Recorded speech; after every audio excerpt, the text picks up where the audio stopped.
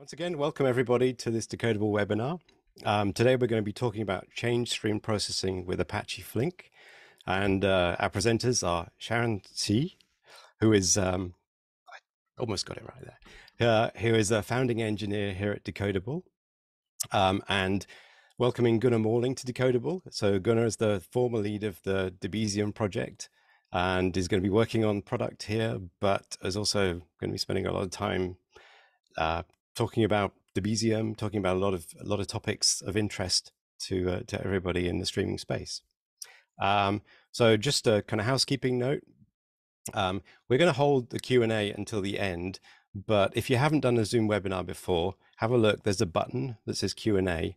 If you want to put the questions in there, we'll answer them, maybe typing as we go through, and then if we want to kind of have actually repeat the question at the end and talk about that, we will do that as well.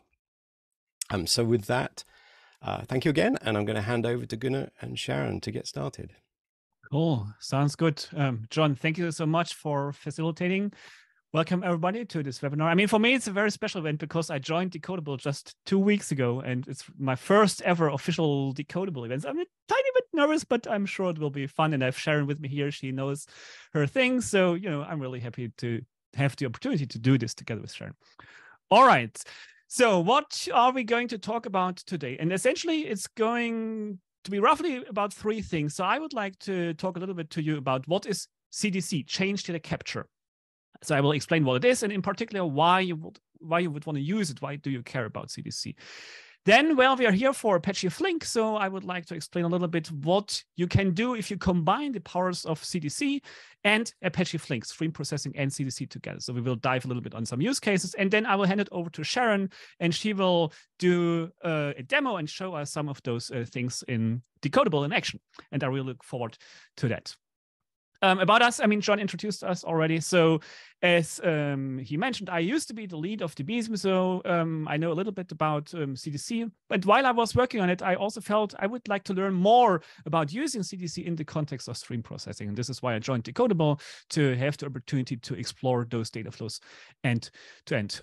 Sharon, want to introduce yourself? Yeah, so like John said, I'm the founding engineer of Decodable, and I spent past 5 years, doing all sorts of things with Flink, mostly building a data platform using Flink. So it's super fun, and there's a reason why I've used Flink in different cases and different companies. It works really well. Another thing is I started learning about Debezium and change data capture earlier this year, and I had a really fun journey. So I really look forward to use this opportunity to share the fun with everyone. Back to you. Awesome. And I take it you will take all the hard Flink questions today, right? Sure. All right. So let's just briefly explain why we are here. So why do we do this talk about Flink? So as I mentioned, we work as software engineers at Decodable, and Decodable is a real-time stream processing platform which is based on Apache Flink. And you will see it later in action. Sharon will show it to you. So the primary interface is SQL. So you define your flows in SQL. There's integrations with all kinds of connectors like Debezium, but also all kinds of other connectors. And this is, well, the motivation for us to talk about Flink stream processing and those kinds of things. All right, so let's dive a little bit into what is CDC, change data capture. And generally speaking, the idea is pretty simple. So it is about extracting data from your database. So let's say you have a relational database or something like MongoDB, whatever it is. All those databases work in the way that they have what's called the transaction log. So if you write to the database, what it will do is it will append events to this transaction log. So this transaction log, that's the source of truth. And now, whenever changes come in, well, those writes will go to the transaction log. So all the inserts, updates, deletes, they will be appended there. And then, of course, also the actual table files will be updated. So if you want to run a query, you can then go and use SQL to query your tables. But that's actually kind of a view already from the transaction log. And now the interesting thing is very often we would like to react to changes in our database. So if a new customer gets created, we would like to react to that event, maybe propagate it elsewhere. Or maybe if a purchase order gets updated, something gets deleted, we would like to react and process those events. And well, with the transaction log being the source of truth, the idea is quite obvious. Hey, if we can tap into that transaction log and we can essentially capture changes as they are appended to the log, this will allow us to do those kinds of things. So that's in a nutshell what CDC is about, capturing changes out of an append-only transaction log. And now you might wonder, maybe you have implemented or seen other CDC approaches in the past, something like a query-based CDC approach, where you go to your database or to your tables, and then you poll in intervals, maybe every minute or something like that. You poll for change data. And that's certainly also a valid approach.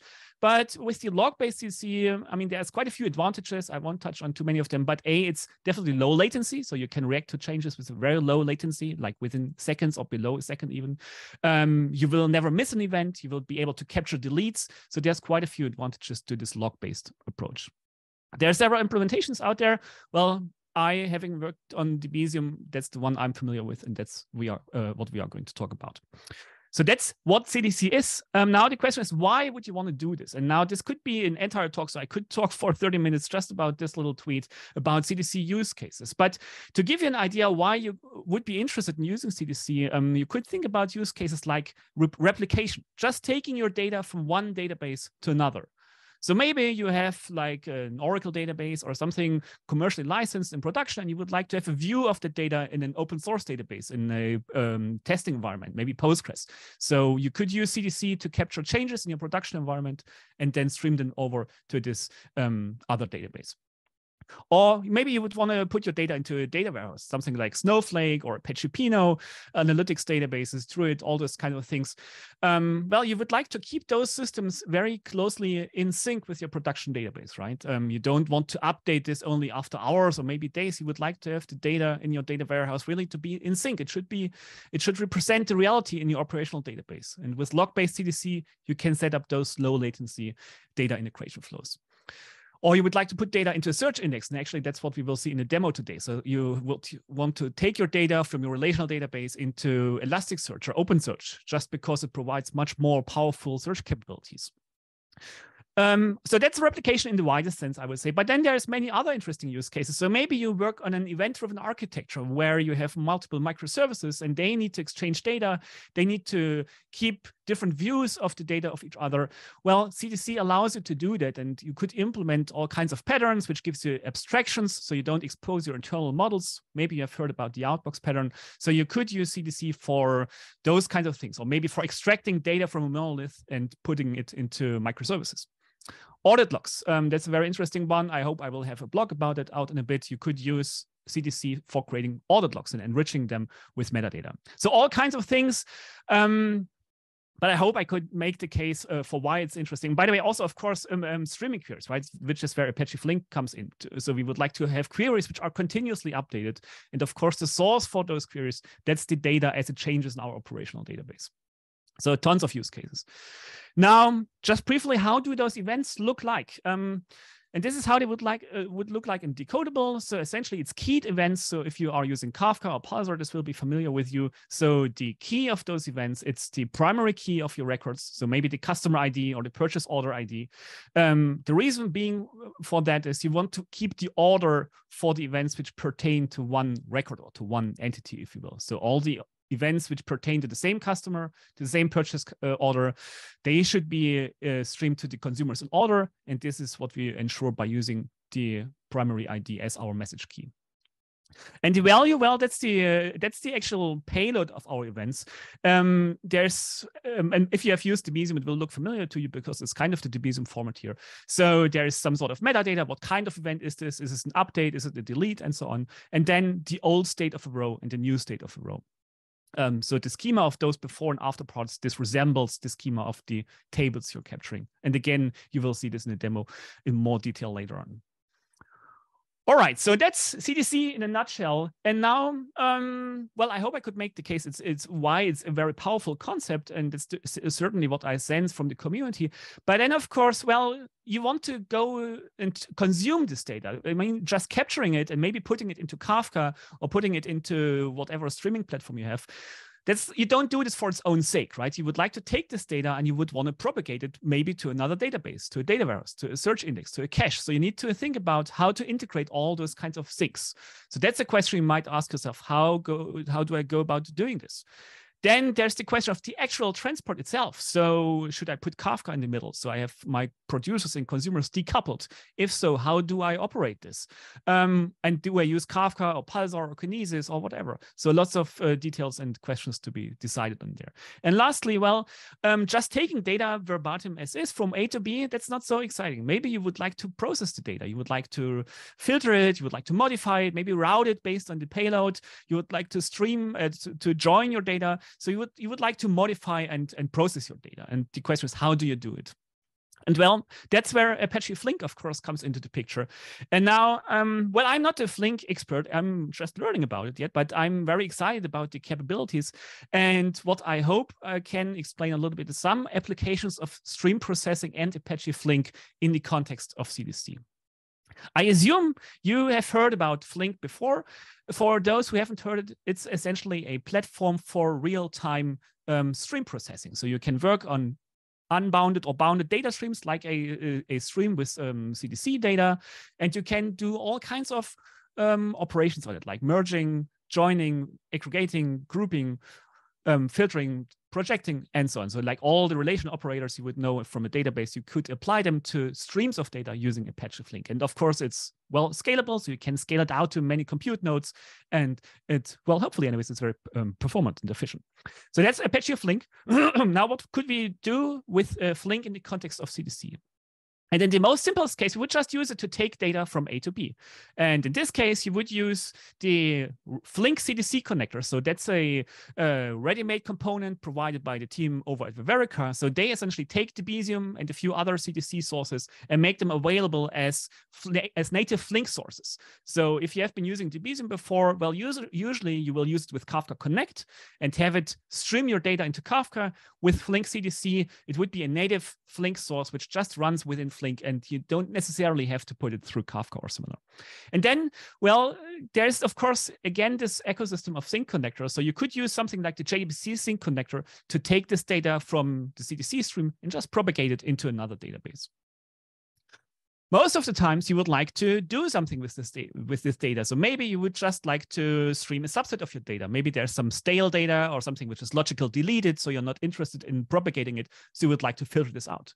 Or maybe you would like to modify representations of your data, typically date formats. That's the classic, like everybody wants to modify their date formats. So this is something you can do with Flink, stream processing. Element by element, you could modify those records. You could encrypt your data. You could update the schema. Maybe if you use this in an event-driven architecture where you use it for going from an old database over to a new database, you would like to clean up the schema. Don't expose all the quirks of the old model. So this is definitely a very interesting use case for stream processing. Then, if you are familiar with all the enterprise integration patterns from Gregory Hoped, you will know about things like content-based routing. So maybe you have a stream of order data coming in, purchase orders on one from one particular CDC connector. And now, based on the kind of purchase order, if it's a B2B order or B2C order or whatever, you would like to stream it to different databases because you have this separate databases for those different applications. So you could route elements based on their contents. And well, you could, of course, also stream to many different kinds of things. So Flink, a little bit like Kafka Connect, has a very rich ecosystem of connectors. There is pretty much something for everything for S3, Snowflake, Apache Pinot. I just put a few examples here. So really, you can take your data and put it essentially to all kinds of data systems which you could think of. And we will see a few later on in the demo. What else is there? I mean, you could use Flink and stream processing for enriching your change events. So there's a few interesting use cases. Maybe you have a stream, again, of purchase order, of purchase orders, and now you would like to enrich those events with customer data, which happens to be in another data source. So you won't be able to get this from the same database. Maybe it's another database or REST API, which you would like to use to access this customer data. And what you could do is you could essentially enrich all those purchase order change events with the customer data. So it's like a more complete event, and send this perps over to a Kafka topic there. Just to keep in mind, if you do this, if you do those remote calls for each of those elements in your streams, this could be a costly operation, right? Depending on what's the latency and so on. So definitely, just as a tip, use asynchronous non-blocking I/O for that, so that those remote calls are not blocking your pipelines. And I put a link to the Flink docs there. We will share the slides later on, so you could read up on those details. And lastly, what I wanted to mention in terms of CDC use cases on Flink is why you could join your data. So maybe you have something like an IoT scenario where there's data coming from, I don't know, temperature sensors out there, or here in Hamburg, for instance, we have a network of bicycle sensors. So they count in different parts of the city how many cyclists come by there. And that's like an MQTT stream, could be converted to Kafka. It comes in here into Flink, and maybe you would like to enrich such an IoT stream with reference data coming from a database. And you could use Flink for joining those events, combining them, and then put them maybe into Apache Pinot. So you could do like a nice geo visualization. Your idea really is the limit there. And again, this leads us to a few questions. So yes, Flink is very powerful. We can do all kinds of things, but what does it mean for me? Does it mean I need to program those transformations and operators and jobs in Java, or maybe another programming language? So do I need to be a programmer in order to do that? How do I go about running Apache Flink? So it's a cluster or software, there's state to be maintained. How do I do this? What do I do if my nodes fail over? How do I ensure high availability? How do I gain insight into my job? So how do I find out if there's a latency building up and my pipelines maybe cannot keep up with their event consumers, and I'm just falling behind? So how do I go about operating and running all those kind of things? And this is where Decodable comes into the picture, because, well, as I mentioned, it's a managed stream processing platform based on Flink. So it takes care of all that for you. And also it uses SQL as the primary interface. And with that, I would like to hand over to Sharon, and she will show us how this works in action. And for that, I need to make her a host. So let me just quickly do this. Make host, change host. There you go. Great. Now I'm the host. That was a great introduction, Gunnar. I wish I can do the same. I'm sure. Okay, let me share my screen.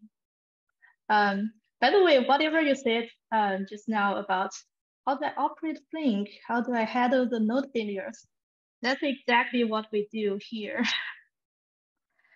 That's good. I didn't mean to put you on the spot with it. No problem.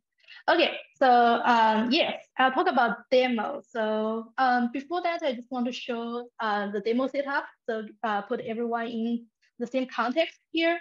So what I'm gonna do is I have two database sources, MySQL and Postgres.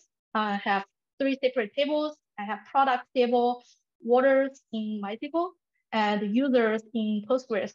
For the first scenario, I'm going to show you how to join those tables in Decodable. Obviously, you can't just join tables like if they are in two separate databases. The way we do it is to get the data into Decodable, into a stream, and using CDC, what Gunnar just talked about, and join them using Flink stream processing. And to the Flink side, we will get this enriched order. So what we're going to do is enrich the order with product information and user information, and get the enriched order information, the result, into Elasticsearch. So let me jump into the demo. So I just show you, I have the same thing, like I have the two tables in MySQL, and Postgres and the users table here. So in Decodable, Sorry, now I need to go to this tab. So this is the decodable land, and this is the web UI we have. The connections here is focused on the top ones that are prefixed by Sharon. So the three tables I mentioned about MySQL products, MySQL waters, and the PG users. So before this, I already started them to reduce the setup time. Let's take waters for example. The way you configure a decodable connection is what you would expect. You specify where your MySQL database is. And here I'm connecting to the Sharon database waters table. And for the connection, I also have a schema that matches the original schema that's defined on the table. So let's see if I do these 5 orders. So side by side, you should see the same thing, like all the fields, the primary key, and all the other information here that should match. So this data gets into our system, into a stream. So we can follow this top navigation bars to see the dependency chain. So here, I already have some records here. And what you should see here should match if I do a select star. From here, note that, right, I have 4 orders and I have 4 here. Note that this is just a sample of a preview. So now the record size is more. That's why you see everything.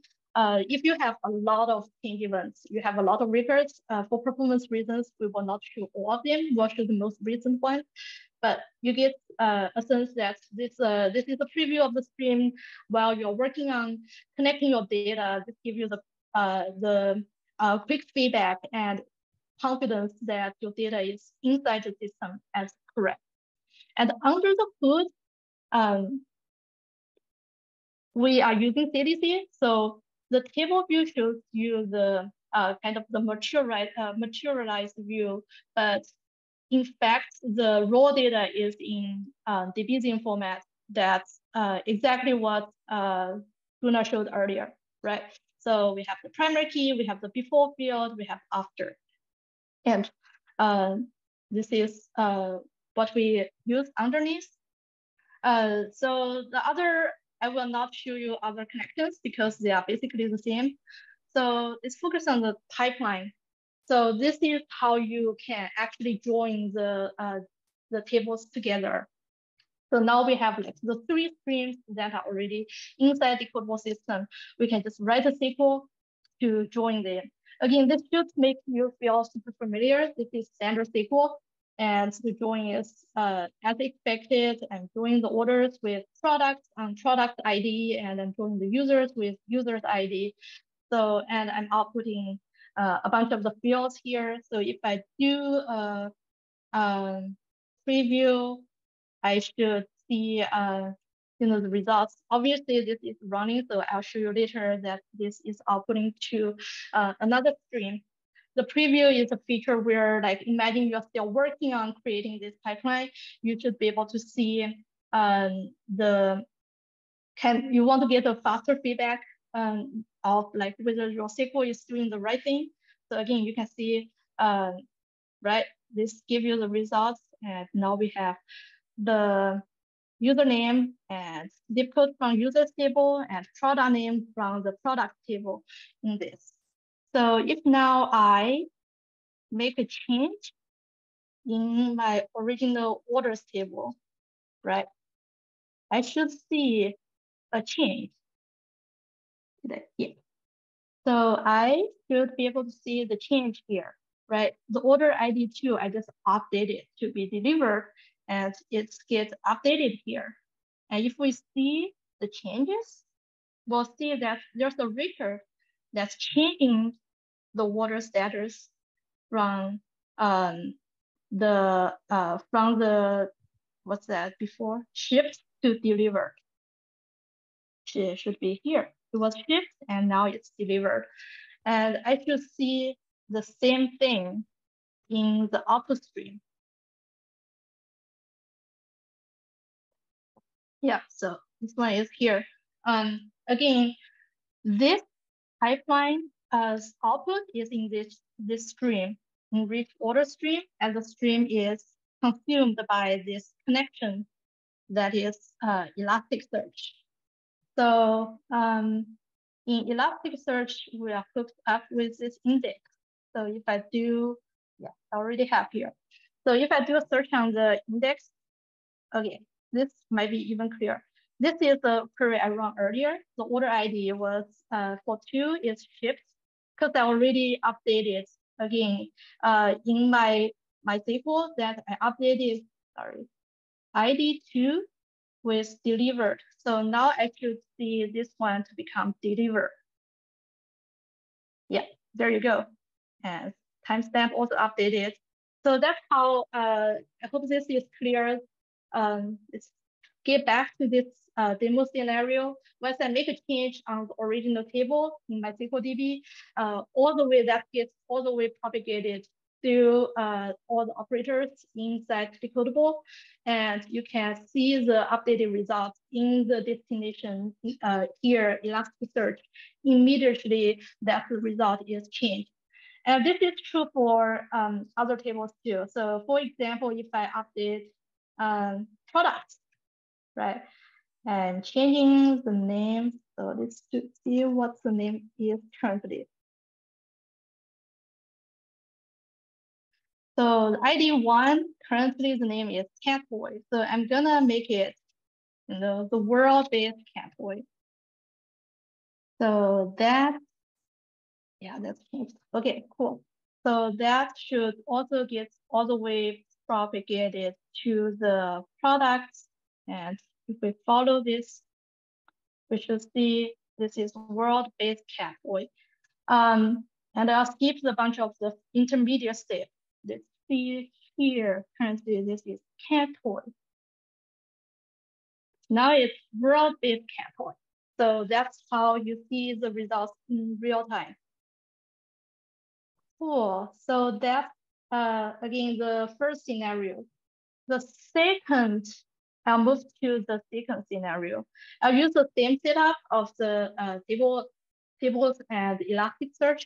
But here I want to focus on a different scenario. It's kind of similar to what Gunnar mentioned earlier about creating audit logs.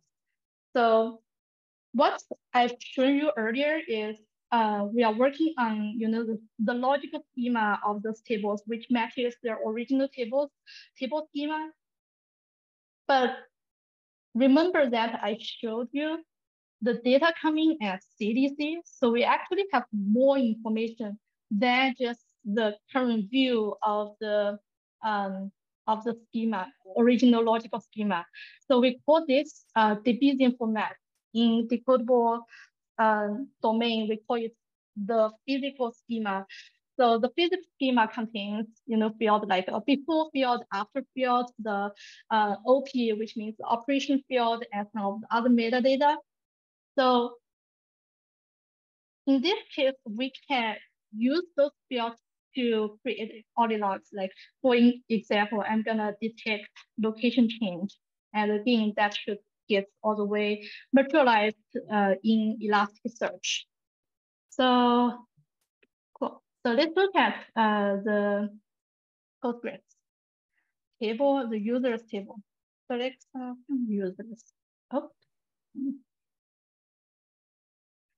So we have like 3 users here, and we use zip code to indicate where the user is. And you can imagine like real use cases, like if someone changes zip code, we want to update our recommendation to be more locale to the user, right? So we want to have that change log.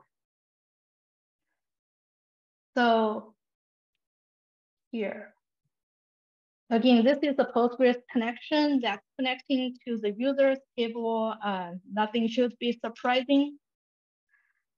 And this is the logical schema that gets ingested into our stream.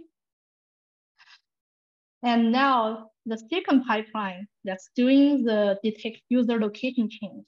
This is the one we are focusing on for this scenario. So look at the SQL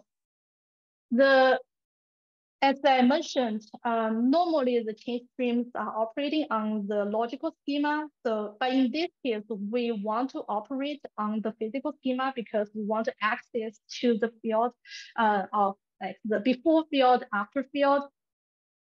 So in this case, we introduce a table function to allow you to indicate to the system that now we are operating under a different context, right? So for this PG user stream, we use to append because essentially we are now not processing it as a change stream. We are processing it as append logs or append stream. So this is an indicator to how we want to process this stream. And now with this, I'm able to operate both on the fields that are used from the physical schema. And what I'm doing here is, I'm just checking all the operations that are update operation, and the before zip code is different from after zip code. Again, I can show you a preview of like what's happened there. So this should be very soon. So I already made a change earlier before this this session, but if I make another change, who's this e-summer guy? Who knows? Some dude probably also working for Decodable. Okay, so now I'm changing the second one. I'm changing Sharon's zip code. Right. That should get look. So now I also have Sharon's change with the old zip code and new zip code. Note that this is also interesting because we also get the update time that from the Debezium envelope where it indicates the original processing time of this update. The rest should be straightforward. I'll just show you to complete the story. You would see this is again the same as what I already showed you. The output is into a different stream. This is the user location change events, and this gets ingested into Elasticsearch, which is in a different index. And now I can also query this one here.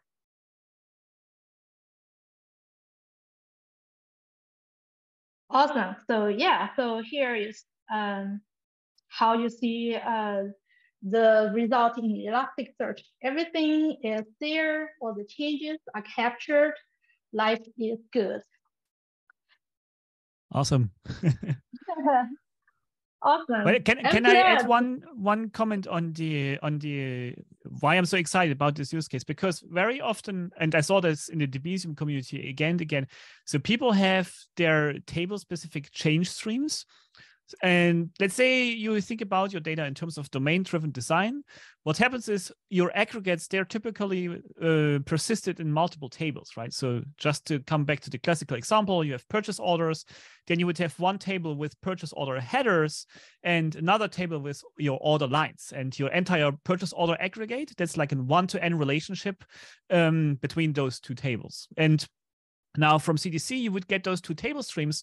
And if you would like to do full text search on purchase orders and also all the attributes of your order lines, what you would want to do is you would want to put the entire aggregate structure into a single document within your Elasticsearch index, right? So then you can search on a single index on purchase orders by attributes from the order headers and attributes from the order lines. And this is a super common requirement, and being able to address this with just a few lines of SQL, I think that's really super powerful.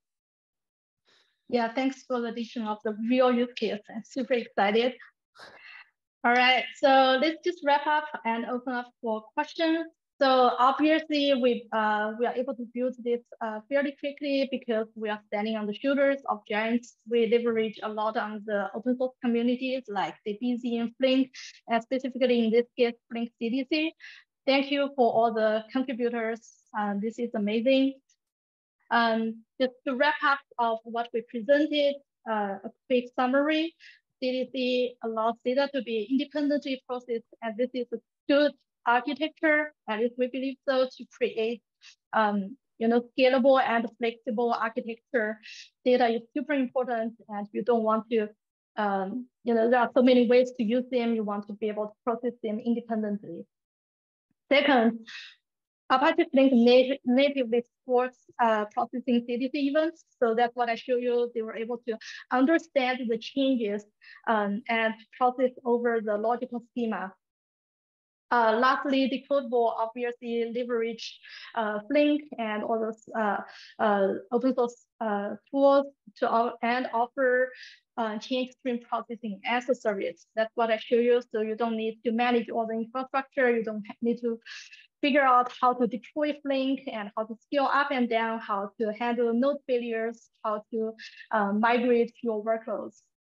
So that's all for our presentation and demo. Follow up on Twitter. Any questions, feel free to send us email. You can also sign up for free trial on our corporate website. And let's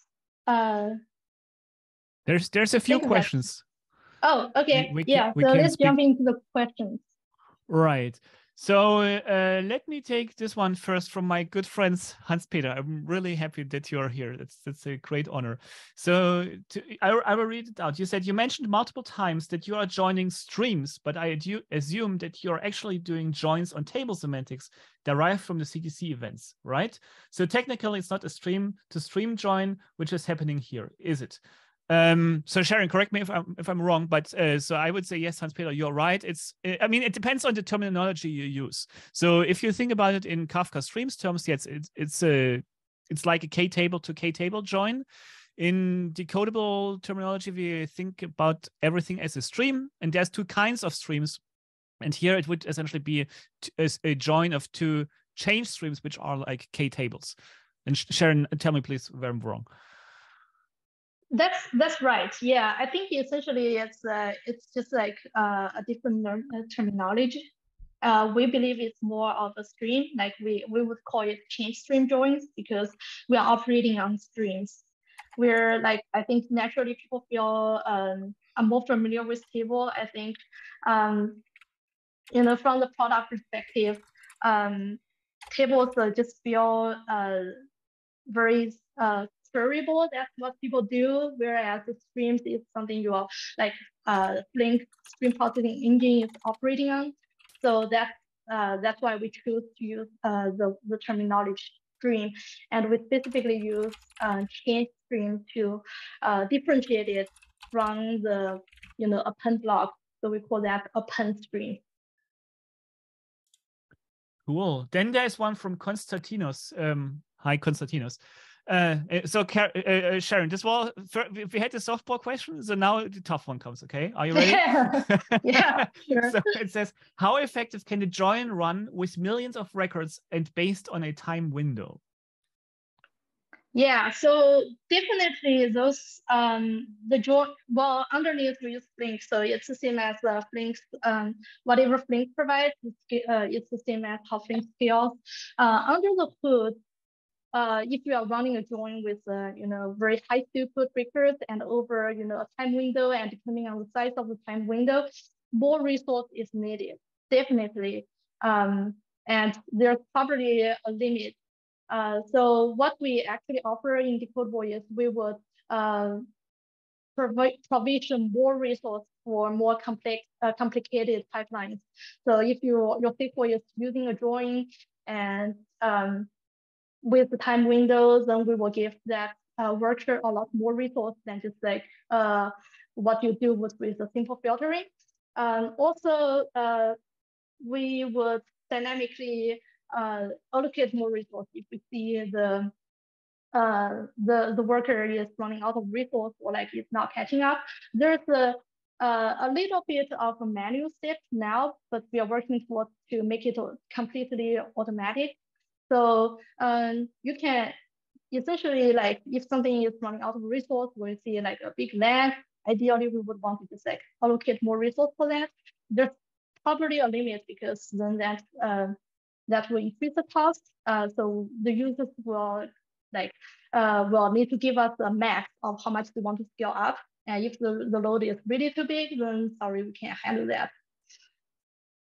Does that answer your question?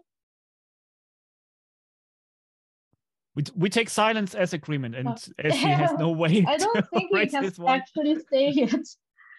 Okay. But you can follow up with another question if it doesn't help. Okay. Yeah, or Slack in the exactly community right. Slack. Okay.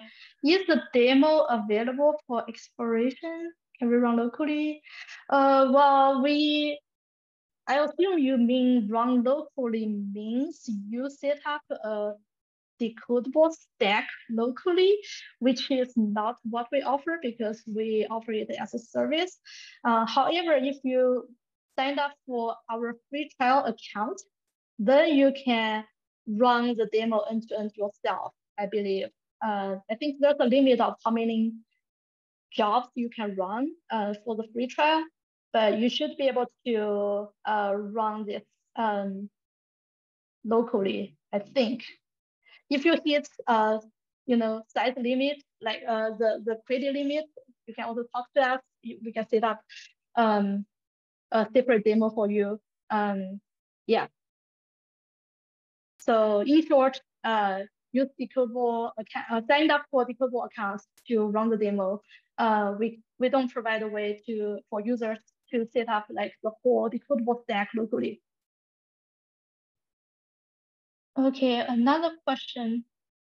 How does Flink deal with streams that come in out of water?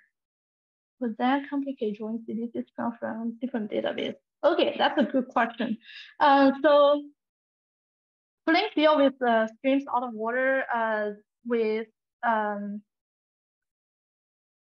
basically if you are doing a window drawing where the water is important, it's using the watermark strategy. So users would specify, what's the max delay you want to allow for event time, and some kind of like a grace period for the window to wait. So that's typically how it works. And I think that's what you mean for events coming out of water. For CDC specifically, this is ensured, well, there's kind of a little bit of end-to-end consistency you have to guarantee, which is why we have the primary key. So the original source event will have the transaction logs will be consumed in order into decodable, and internally we have multiple. We will partition the streams into different partitions just for performance purpose. So with the primary key you specified, for each key the order is guaranteed. So that's also propagated end to end through the system. So that's how the order is guaranteed for CDC streams.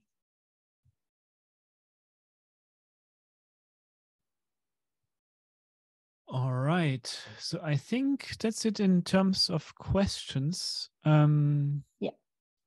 Will we publish the demo tutorial as a blog? Yeah, that's an interesting question from our colleague, John. Yeah, I guess we should do a blog about the demo. That's a good idea. And can you go to the next slide? Oh, yeah. Right, there's a call to action. John, you want to speak to that, right? I do. There's actually one question that's still out there from my friend Robert Zeich, and I wonder if Robert's still on the call. Am I able to make someone talk? What is that? I think Robert's left. Yeah. No worries. Yeah. Yeah, but he can. I mean, we know on Twitter, so he can follow up on Twitter if he wants to. Yeah. So HP has another question for you, Gunnar. Okay, I see. In relation to this last question, how do you deal with?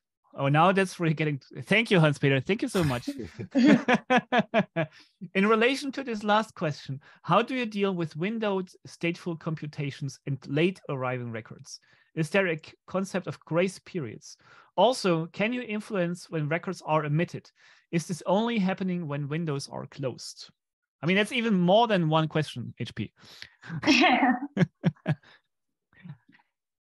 But so Okay. late arriving records, I guess, Sharon, you can talk to that, right? Yeah, so I think there I'm worried that I'm speaking like with assumption of some Flink knowledge that people may have. So let's see. Do you deal how do you deal with Windows safe operations and late arriving records? Is there is well, I think the grace period is maybe a little bit overloaded. Whatever you while you specify the Windows strategy, you would specify a time of like when you can. It's basically a strategy of telling things when you can close the window, when you can advance to the next window. Right, so there is a time period you can say, well, as I'm seeing, even timestamp 5, I will not close window 5, the watermark that's the window that's from 0 to 5 yet. I will wait until I see an event timestamp of 10, then I will close the event, the window from from 0 to 5. So that's what the grace period I meant. Basically, it's a strategy to tell Flink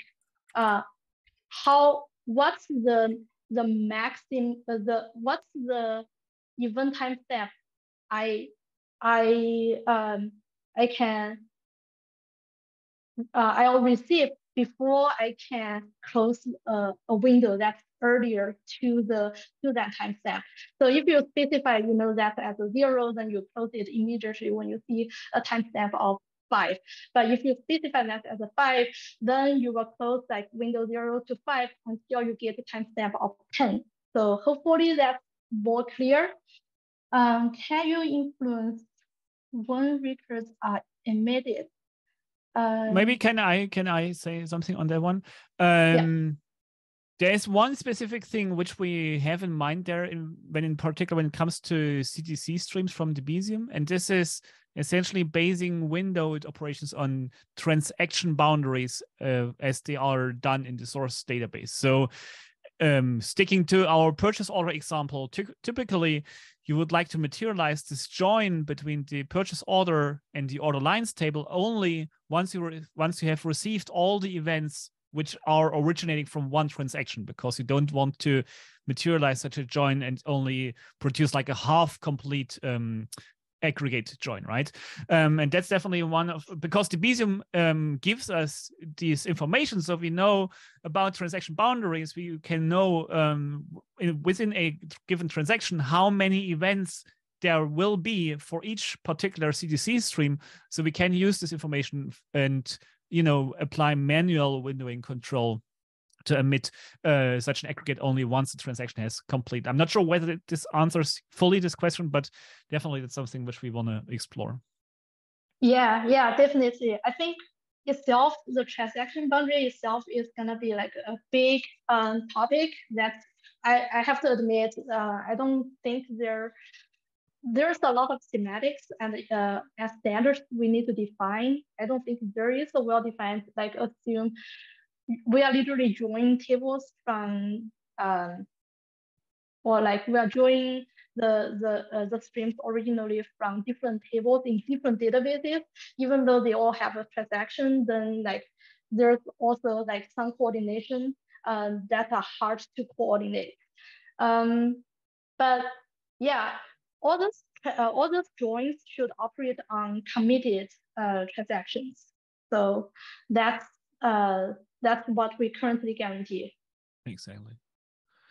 There's another question which we answered in the written chat, but I wanted to read it out because I think it's interesting to everybody. So Robin Fair is asking, is there a difference between Flink SQL, so what you get with the upstream Apache Flink project, and the SQL within Decodable? And the answer is yes and no, or no and yes. So the syntax itself, it's 100% Flink SQL, but then there's a few custom or additional functions which are useful for specific purposes, which are added in on top of what you would get with Apache Flink, which are part of Decodable.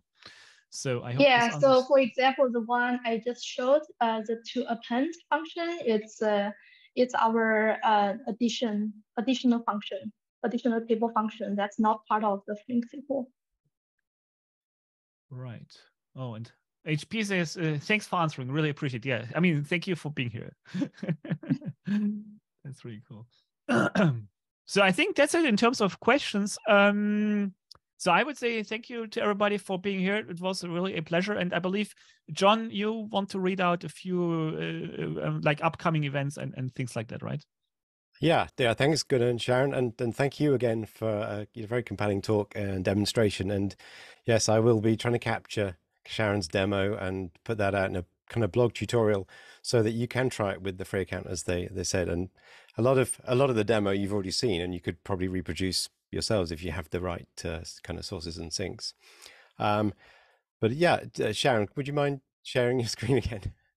Oh, sorry. That's all right. So just in closing, if you want to find out a little bit more, interact with us, there are various ways that you can do that. So I heard we on Twitter, on YouTube, this right? One, yeah. Yeah, of course. So on Twitter, you see Gunnar and Sharon are there. Decodable, generally, we are at Decodable Co. And you can come visit us at the, yep, there you go. So you can see Sharon and Gunnar there, and us.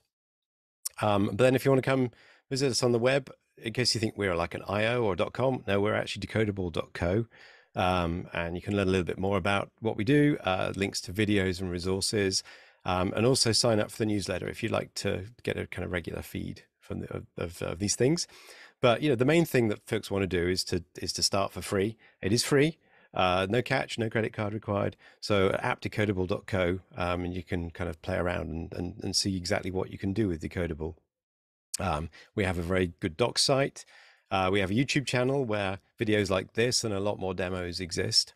If you want to kind of talk to Gunnar and Sharon, you can do that in the community Slack channel. The rest of the team is hanging out there as well. Very soon we have a forum site coming as well, so watch for that. And my cliche here is all you can call Saul.